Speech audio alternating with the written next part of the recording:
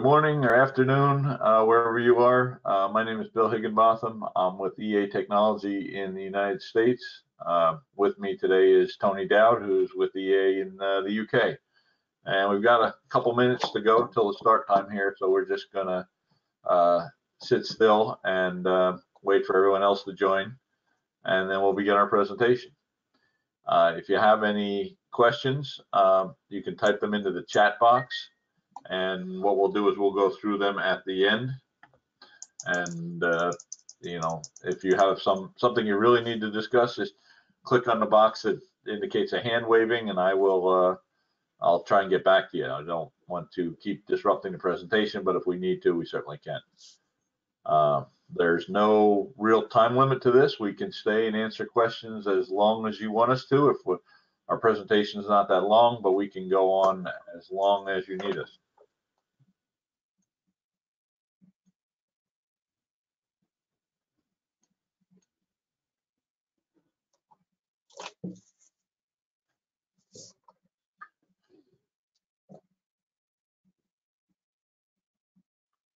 All right, we'll give it another minute or so. Hopefully everybody's doing well wherever they may be in the world. Crazy times, but we're getting through it. We've published a paper on ISO 55000 and how it helps during a pandemic. If you'd like a copy of that, just type that into the comments too, and we'll make sure you get a copy. There's one up on the IAM website, and there's one up on my LinkedIn page as well. So, all right, well. It's showing that it's 11 o'clock where I am, and why don't we get started? So why don't you flip to the next slide, Tony, and we'll do the introductions.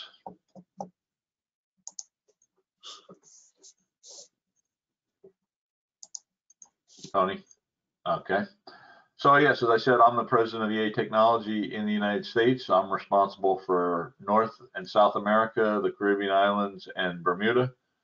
And I'm responsible for all aspects of EA in that area. I am not an asset management expert, but next guy is. Tony, you want to introduce yourself?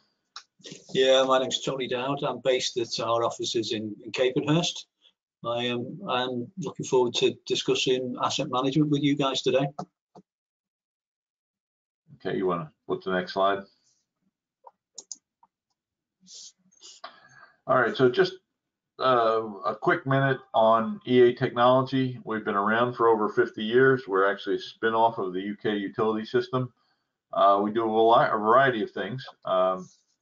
We have a line of condition assessment instruments focused around partial discharge that we design, manufacture, and sell.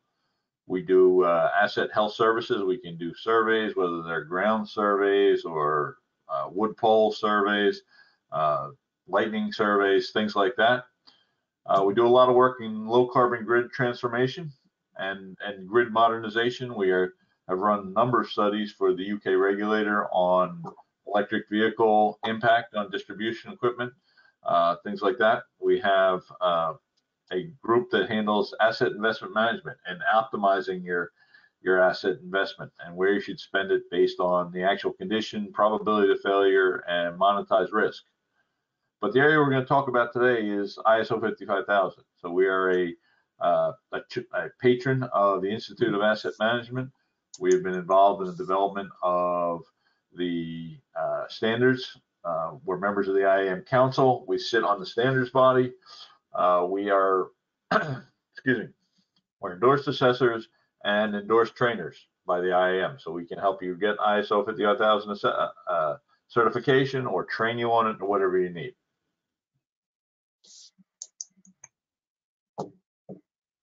Okay, and I'll turn it over to Tony at this point. Right, thank you, Bill. Right, so ISO 55000 asset management. It's not just concerned with managing electrical networks. That's the first thing to point out. I know we're talking about electrical networks in the main today, but what we're going to discuss is equally valid across all types of network and, in fact, all types of assets, including other utilities, gas, water, transport, manufacturing, etc. But when you're developing your asset management system, and when you're considering implementing asset management, the first thing you need to do is clearly define the scope of your AMS, your asset management system. And you know your business needs, and it's about applying your asset management system to areas where you'll derive most benefit for your business. You need to consider, when we're saying the scope, what is it going to cover? Is it going to, electrical utilities? Are we just concentrating on our electrical assets and maybe associated structures? Is that the extent of our asset management system? Or are we going to look at asset data, IT hardware? If we're a manufacturer or an industrial network operator, is it going to cover our manufacturing equipment? So to get your scope right is critical in the first instance. So we're going to focus on mainly electrical utility networks, but again, it's absolutely relevant to industrial networks, to renewable networks, in fact, all types of organizations. So the ISO standards are all based on what we call the plan, do, check, act cycle. And when we start getting into a bit more detail on the asset management system, every element of your asset management system is subject to that same plan, do, check, act cycle. So what you've got there is you've got continuous improvement built in. And that's one of the things that you need to understand about an asset management system. It's integral to the system is that continuous improvement is built in. And also, one of the other words that I'd like you to take away from today is risk management. So what is asset management? A common misunderstanding when we start working with many companies is because they are maintaining and inspecting their assets on a regular basis, they consider that is asset management.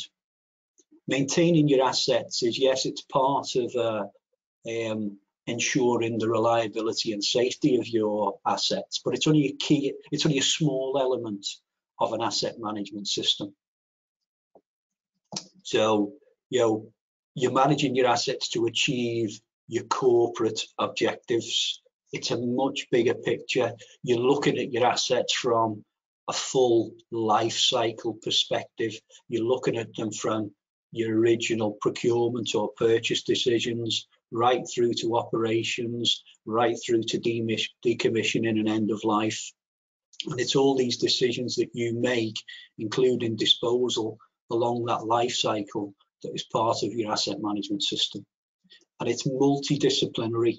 You're looking at many considerations in terms of risk and balancing that risk with the priorities and the funding you have available as a business. So asset management, is it different from what you do today? Maybe not a great deal. But an asset management system needs to consider many different factors. What risks are you exposed to as a business in terms of operating that network? What risks are inherent with the network? How do you consider those risks? First of all, what have I got to do that's mandatory? What am I regulated to do? What are the standards and legislation that I need to comply with? How do we stack those risks when we start thinking about the risks, and how do we identify what are the highest priorities? Moving on to, we're maintaining our assets, but what blend of maintenance and asset replacement programs do we need to manage the risk and maintain network performance as part of a holistic view in terms of asset management? Asking yourself the questions, well, yeah, I need to replace assets. Am I going to do my poles? Am I going to do my transformers? Am I going to do my switchgear?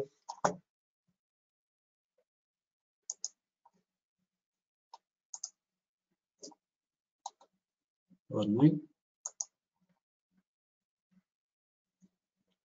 Sorry about that. And you're asking yourself the question, what engineering options do I have and what's going to deliver best value for the organization? So again, what blend of maintenance and asset replacement programs are going to allow you to hit the targets that you have for performance or reliability? And then having developed an optimized asset management program based on the funding, based on the labor you have, sometimes the goalposts change.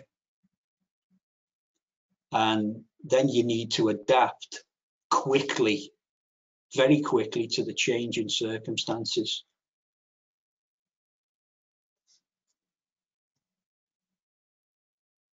You need to adapt to maybe cut programs, to defer work.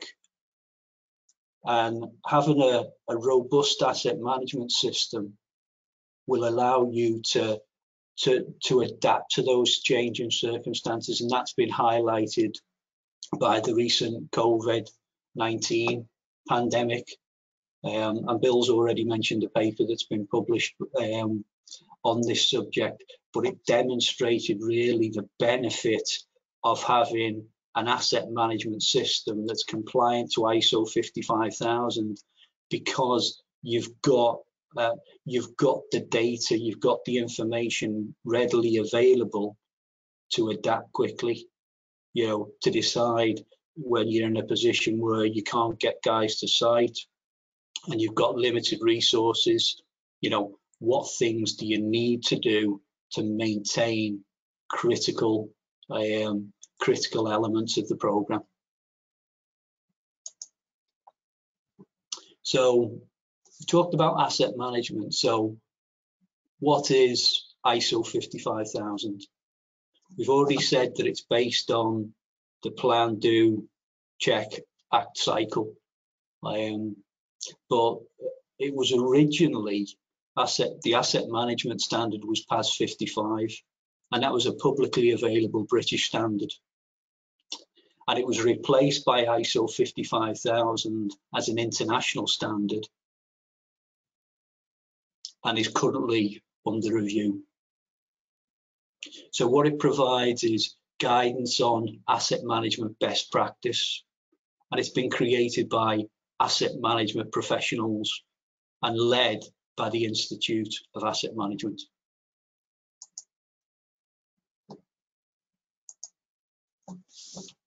ISO 55000, published in 2014, is in 3 parts. And just to note, ISO 55002, the guidelines were updated in 2018. ISO 55000 doesn't tell you how to manage your assets.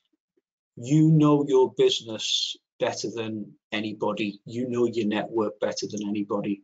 However, ISO provides a framework, it provides a standard to develop a well-functioning asset management system that will reduce risk, support your corporate objectives, and add value.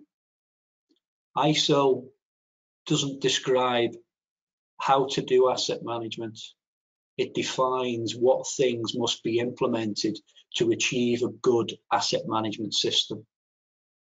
For example, one of the many clauses, 7.3, states that persons doing work under the organization's control can have an impact on the achievement of asset management objectives.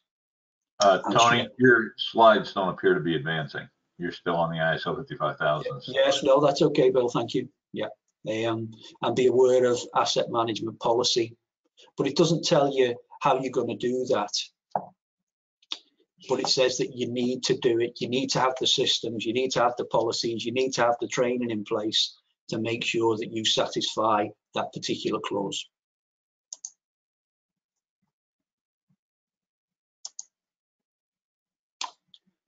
So looking at ISO 55001, now these are the requirements that you need to comply with, if you need to conform to, if you're going to be certified to ISO 55000. And the sections are, we've got context of the organization, leadership, planning, support, operations, performance evaluation and improvement. And that's what we talked about earlier in terms of continuous improvement. If we look at each of those sections and break them down, there you can see, we're not going to go into each of these today, but there you can see each of the different clauses, 27, across ISO 55001, the requirements document. So if we just look at, let's say, support, clause 7, and you see that, that covers resource, it covers the competence of staff undertaking work, it looks at awareness and communications. So it's everything in terms of workforce and documentation and creating that control. So back to the plan, do, check, act cycle.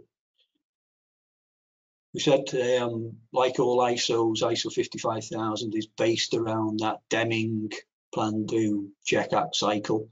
So you can see here in terms of where the various sections of ISO 55001 map into that cycle.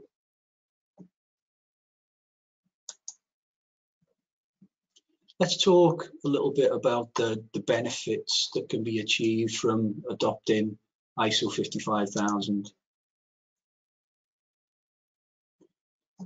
If you can develop and implement an effective asset management system that conforms to 55001, you're more likely to deliver benefits that include the following. We've got performance improvement. And I'm not going to read all of these slides, but you will get a copy of these at the end of the presentation. But you're going to be more effective and efficient in managing your short and your long-term opportunities, sustainability and performance improvement. Cost improvements, you're going to be able to manage risk. It's an ongoing review process that provides procedures and asset performance to inform your management decisions and balance cost, risk and performance. You've set your performance targets, how you're going to achieve them. Others that you see there are assurance of business growth and improvement and reliable decision making based on good information and solid data. Enhanced stakeholder confidence. Many organizations, particularly utilities who go for ISO 55000, it has become a regulatory requirement. But as well as it being a regulatory requirement, it's all about your reputation, and sometimes it's not about your reputation to regulators or other bodies, but also your reputation in terms of your customers. So how do you achieve ISO 55000 certification? We'll just look at the journey very quickly. The journey starts with a commitment from the organization. Now, that's not simple in itself because of the misunderstanding of what asset management is, and that's how we started the presentation. Just because we're maintaining, we're inspecting our assets doesn't mean that we're effectively managing our assets. So sometimes we're in a position where, because of that lack of understanding, we may have to introduce the concept and the overall view of asset management and ISO 55000 to senior managers within an organization. And it will often require, you know, training programs within your organization, because once you commit to ISO 55000, a lot of the work will be done internally within your organization. We said that, you know, you guys know your network better than anybody. So it's you know, it's the input from the organization that really develops a well-tuned asset management system. So once we've got that commitment, we're then going to say, well, what is our future state?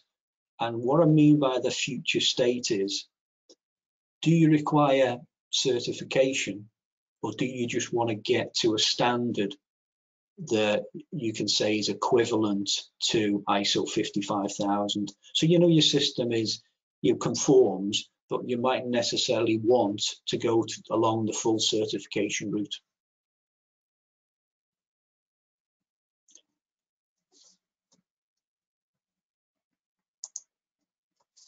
If we look at the journey in terms of 3 distinct sections, we've got that strategic action where you decide what your future state is going to look like, and maybe we're considering training requirements at that point.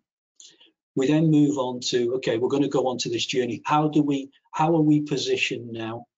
What is the current state? What is the maturity of our asset management system against the requirements of ISO 55000? Then we go on to an implementation phase, and finally certification. So we'll go through some of those sectors on the journey in a bit more detail. So we talked before about strategic guidance, strategic actions, and often there's a requirement for training, for developing strategic policy, for determining what that future state is going to look like. Then, in terms of a gap analysis, you can see from our radar plot here that all of the 27 clauses within ISO 55001 are all mapped here.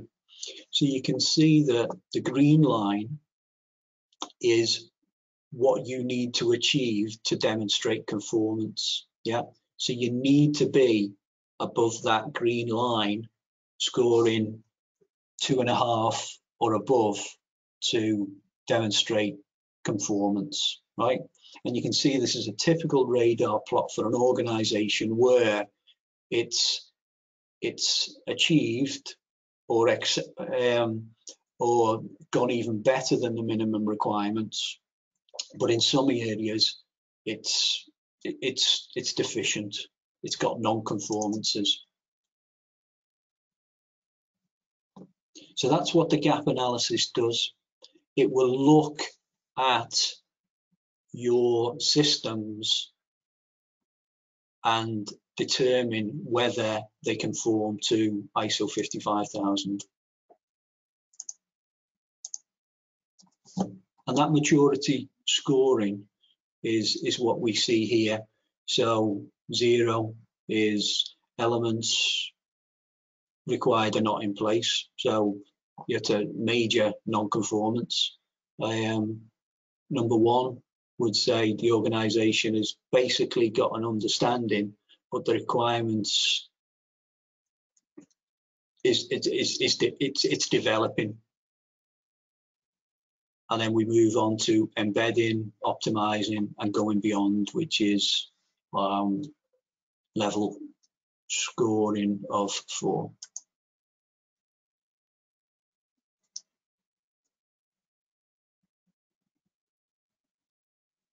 So for the implementation, we then move on to, from the gap analysis, a roadmap would be produced.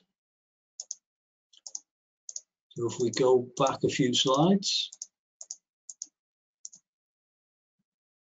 you can see here that what we've done is we've gone through this mapping the current state against what the future state is, whether that's certification.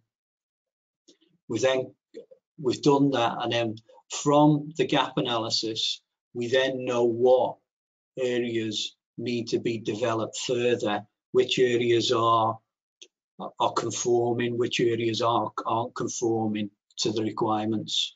And then we've got the roadmap, and we move into an implementation phase. And then ultimately, if the desired state is to go for certification, then we embark on the certification audit.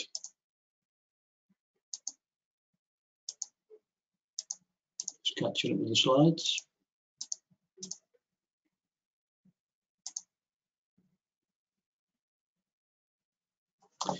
So if we then think about certification, the first point to note is that once you're certified to ISO 55000, it lasts for 3 years. But let's look at a bit more about the certification process itself. We've already been through the gap analysis. We've got the roadmap. You've implemented all of or developed or implemented actions to fill any gaps or non-conformances. We're then into a stage 1 audit, certification audit, and that will look to assess your entire asset management system against the requirements. It concentrates on what you say you do and involves meetings with people responsible for the implementation and the management of the asset management system. And the output at that stage includes the minor or major non-conformances and a radar plot similar to that in the gap analysis. Following the stage 1 audit, it's almost always we have a period to allow an opportunity to correct any non-conformances, and depending on the level and the work required to plug those gaps, it can be a few months to allow that to happen. Then we move into stage 2. Now, stage 2 is, first of all, assessing the non-conformances raised in the stage 1 audit, and also looks for evidence that you do what you say you do, and you do it consistently across the business. It primarily involves meetings with a wide range of people, so it's not just the individuals responsible for developing and implementing and managing the asset management system. It's more about the people responsible for various asset management functions, delivery of work programs, and some of the questions that we ask are, do they understand why the work is being undertaken? Why is the work important? Are they working to the correct requirements, to the correct design? Are they working to the correct procedures as documented in the asset management system? Are the records that they're creating correct? Is the data being captured effectively? Because your asset management system is ultimately based on solid quality information, asset data and condition information that will allow you to assess risk and make the right sorts of decisions moving forward. So the certification process starts with that pre-cert audit, the stage 1, and then finishes with the stage 2. If there are no major non-conformances at that point, you would get certification. It would last for 3 years, and during that 3-year period, there's generally 2 surveillance audits. when we would come in and look to see that things are continuing to evolve. The asset management system is still following that path of continuous improvement, and also that you're still working in accordance with the policy and procedures defined in your asset management system. If you look at ISO 55000 globally, you can see the slide here shows you how many organizations have been certified.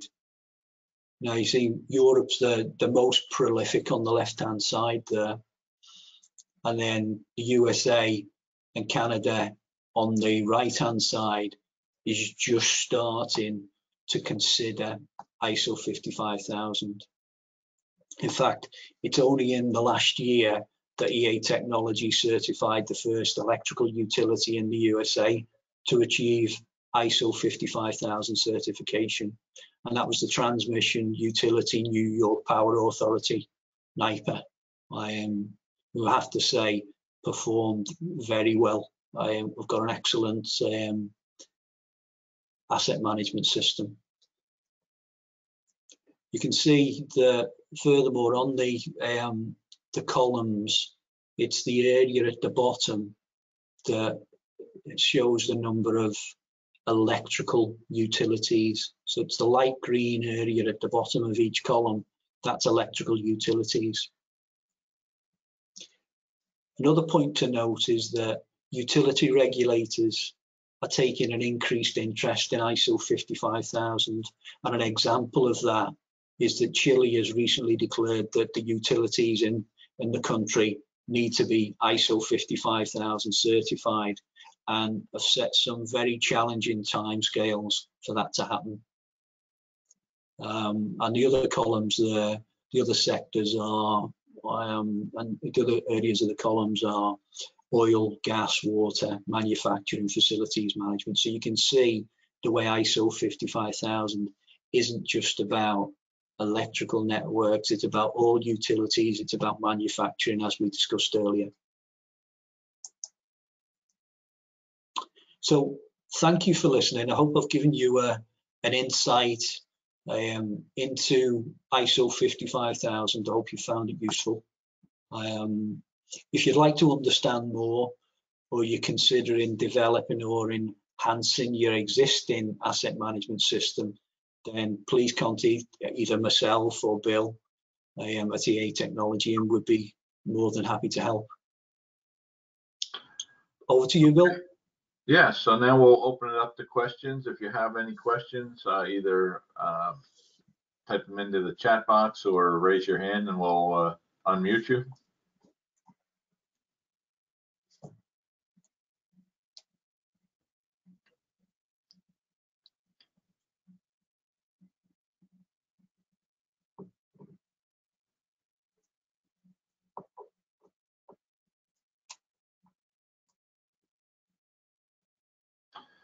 Okay, well, I don't see any questions coming up. I guess you did a good job explaining it, Tony, and it's a very short introduction, and the standards are available, and if you need any help understanding them. Okay, we got a question here from Canada on how long does it take to get certified? It's a hard question. It is a hard question. If you bear in mind that what we're looking at when we come in to do a gap analysis, and also, you know, moving on to a stage 1 and a stage 2, it's all about the maturity of your asset management system. So it's not something you've got to be able to demonstrate and provide evidence of things happening. So it's not something you can, you know, the ink's not still wet on the documents. So you're saying, right, we're ready to go for ISO 55000 certification. It's got to embed.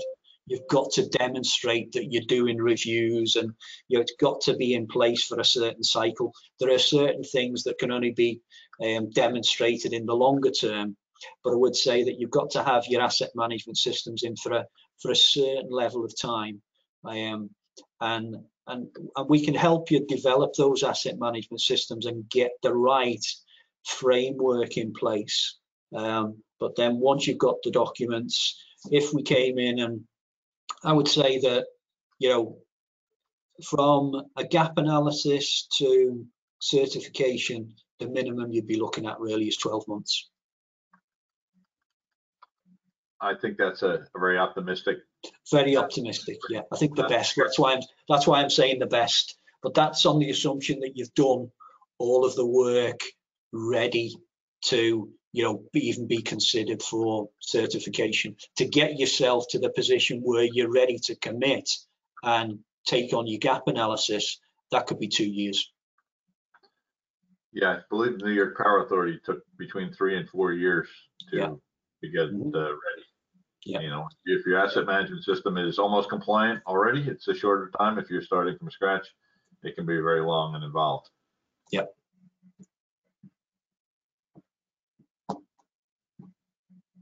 I guess it's based on your starting position. If you're doing a lot of the right things, sometimes it's about tying those things together into a coherent system. Yeah, developing the system is one thing. Getting all your employees to buy in and to follow it and to change the culture so it becomes something they do and they know why they're doing it can be the hardest part. Yeah, and I would say that that's one of the downfalls of many organizations, is they don't take the organization with them when they develop an asset management system. Asset management is something that you should be doing as an organization, and you do it together because it's ingrained within your organization. Asset management shouldn't be something that is done to you. All, you know, and communications of your asset management system is going to be key to getting the benefits from that asset management system in the long term.